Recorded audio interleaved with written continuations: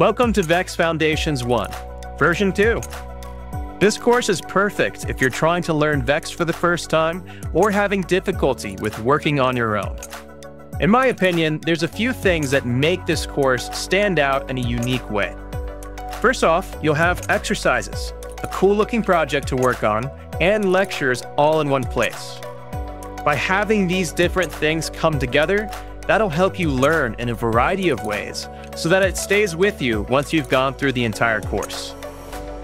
Secondly, the difficulty is designed to be more gradual and less overwhelming. This makes it artist-friendly, and you don't need any prior knowledge of coding in order to get started. Lastly, you also have support, and that's a really big deal.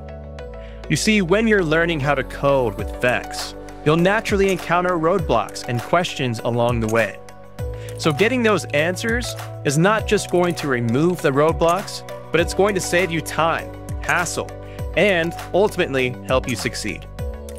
In version 2, you'll also find a variety of improvements, including 6 new videos, 21 added course annotations, 9 new exercises, and 8 rewritten exercises that all come together to make your experience better.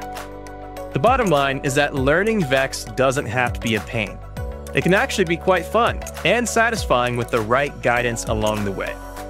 Check it out only at cgforge.com, and I'll see you there.